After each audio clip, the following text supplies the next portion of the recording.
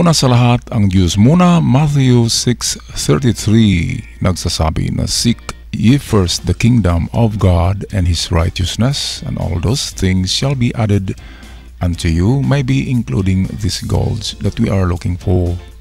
Ang tanong, mauubos ba ang ginto sa buong mundo? Bago natin yan sagutin, atin munang tingnan kung bakit napakamahal ng gold kumpara sa ibang precious metal. Ang ginto ay hindi nag-tarnish, hindi yan nag-corrode for 1,000 years, at kahit ang coins will remain recognizable after 1,000 years. Yung ating gold coins ay ganyan pa rin yan after 1,000 years. Hindi yan mag-rust, at yan ay malleable, hindi nag-crack, parang tingga, and that is very rare to find. Mahirap hanapin ang gold kaya napakamahal yan. At sa ating panahon ngayon na cybertronics, yung ating electronics ngayon, karamihan ng ating mga gamit, kasama na diyan ang computer, laptop, at ating Android phones, ang mga motherboard niyan or circuits ay gawa sa gold or may halong gold.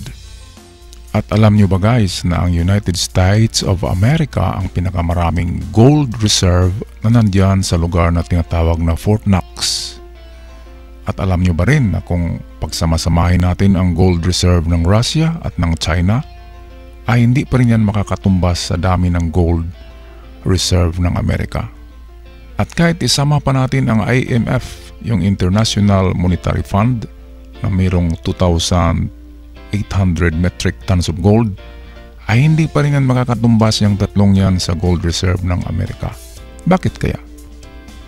Well, ayon sa conspiracy theory na ang 1/4 of the total tons of gold dyan sa Fort Knox ay galing daw yan sa World War II, specifically galing sa Yamashita Treasure dito sa Pilipinas.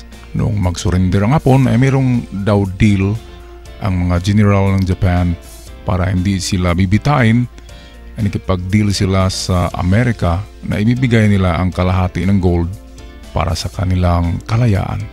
At ilang metric tons of gold ba meron ang Yamashita Treasure sa Pilipinas?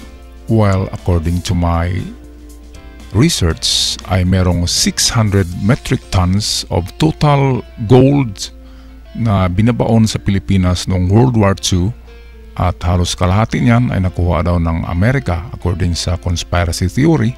So merong approximately 300 metric tons of gold ang nadagdag dyan sa Fort Knox as a US gold reserve.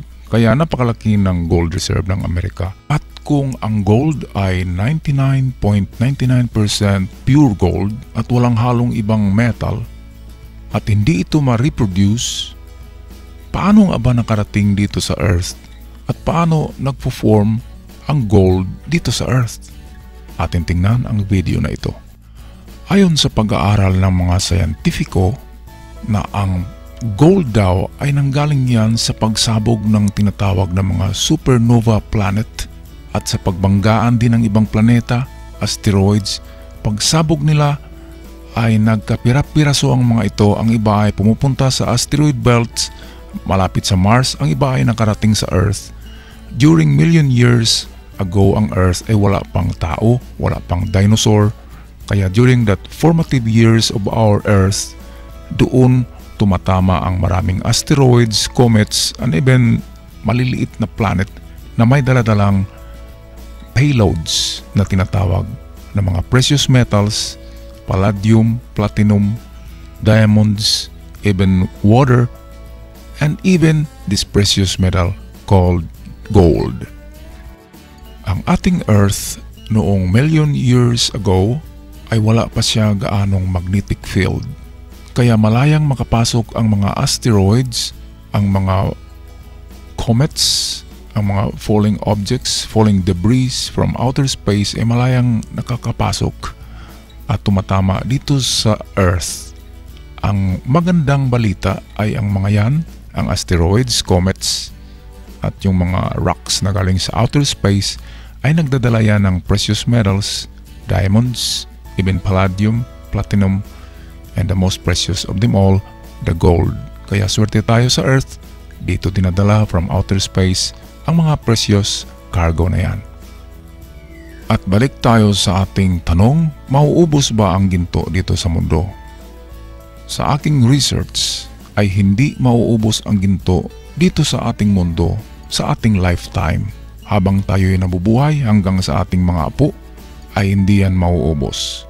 Bagkus yan ay lalong pumupunta sa kinakailaliman ng earth. Siya ay nagsunk, pumupunta malapit sa core of earth. Ang core of earth ang pinakamainit na part ng ating earth. Kasing init yan ng sun, ang core of earth. Kaya nandoon, humahalo doon ang gold. At ayon sa research ko, kung ilalabas ng inner core ng earth ang lahat ng gold na nandoon sa kanya, ay pwede niyan ibalot sa earth na ang kapal ng pagkabalot ay 4 meters.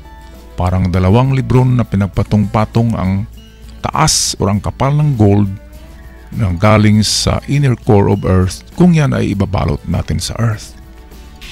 At ayon sa survey, ang production ng gold ay lalong kumukunti, meaning laging nag-decrease every year ang production of gold. Nagiging pahirap at pahirapan na ang pagmimina nito kasi ang gold ay nagsasank na unti-unti patungo na siya doon sa mantle at saka doon sa core or inner core of earth. Kaya ang mga mina or mga minero ngayon ay nahihirapan na sa pagkuha ng gold kasi ang mga gold na nasa surface or nasa earth crust ay halos nauubos na. Ang tanong, pwede ba natin minahin ang mantle of the earth? Hindi tayo sa ngayon makapunta doon at hindi pa pwede. Walang technology on earth na makaresist sa init ng mantle kasi ang mantle ay pwedeng makatunaw yan ng tingga. Kahit ang gold doon sa mantle ay halos matutunaw na dahil sa init. Kaya hindi mag-exist at hindi na mabubuhay ang mga minero sa layer na mantle of the earth na nandoon yung maraming gold na million years ago na galing sa mga comet, sa supernova at sa mga debris from out. Kung nag-diminish or patuloy na nag-decrease ang production of gold, meaning to say taon-taon ay nag-a-appraise or tumataas din ang presyo ng gold. Kaya ang gold ay hindi talaga bumababa ang presyo niyan, kaya invest on gold. Mas magandang investment ang pamimili or pag-stock ng gold kasi every year tumataas or nag-appraise ang halaga ng gold. At pangatlong tanong, ilang metric tons of gold na ba ang nakuha natin galing sa surface of the earth?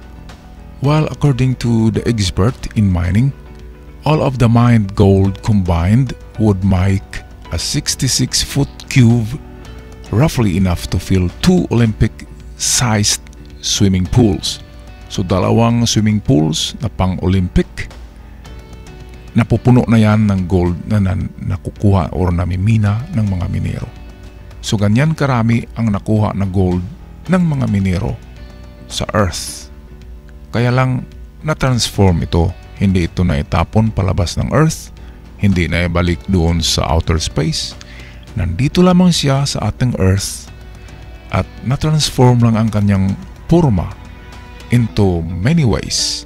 Ating ipapakita kung balikan natin yung California Gold Rush noong 18th century papunta ng 19th century ay meron ng 90% of the world golds ang ating namimina. We're talking about yung gold na nasa earth crust or yung sa surface of the earth lamang, hindi kasama yung gold nandun sa mantle at sa inner core of the earth. Kaya saan napunta yung 90% of the surface gold na namimina? Well, ito ang kasagutan dyan. Napupunta ang 50% of the mined gold in the world dito sa jewelries. Kasi noon pa man sa kapanahonan ng Roman Empire, ang tao ay mahilig na at nagpahalaga na siya ng gold. Kahit si King Solomon ay meron siyang tinatawag na talent of gold. Yung talent of gold, ang bigat niyan ay katumbas ng 3 baritang gold na standard in weight. So nasa 36 kilogram ang bawat talent of gold na minimina ni King Solomon noon pa man. Ang jewelries ay pwedeng natin i-transform or baguhin yung kanyang anyo, yung kanyang itsura sa prosesong pagtunaw at pagmold nito ulit or goldsmithing. Pero merong ibang portion of gold na hindi na natin pwedeng i-recycle, tulad ng ginagamit sa medisina at sa ating mga gadgets and technology in computer, sa computer processor, sa ating motherboard ng ating mga Android phones. Ang mga circuits dyan ay may halong gold na in very tiny components or maliliit lang na porsyento ng gold ang nahalo. At mahirap yan i-recycle kasi nakahalo na siya sa mga brass, sa copper, at doon sa circuit board. Ang kanyang amount is very minimal at mahirap siya i-recycle. Kaya ang iba niyan ay naitatapon lang sa basurahan. Ang mga piyesa ng computer, ng ating sirang cellphone ay naitatapon lang natin kasama yung little amount of golds na nasa kanyang circuit. Pero kung pag-ipon-ipunin yun, kung ilang tuniladang mga junk of cellphones ang computers, kung iipunin yun ay makaproduce pa rin yun ng gold bars or even tons of gold bars. At balik tayo sa ating katanungan, mauubos ba ang gold dito sa mundo? Ang sagot ay hindi mauubos, ngunit sa ngayon, meron tayong limited resources of gold. Ang ating mga mina ay kunti na lang ang nakuha dahil halos nauubos na ang surface gold or yung gold na nasa earth crust ay 90% na ang nakukuha. At hanggang dito na lang ako. Maraming salamat sa inyong panonood. Please don't forget to click subscribe for more videos. Thank you so much. Ciao for now.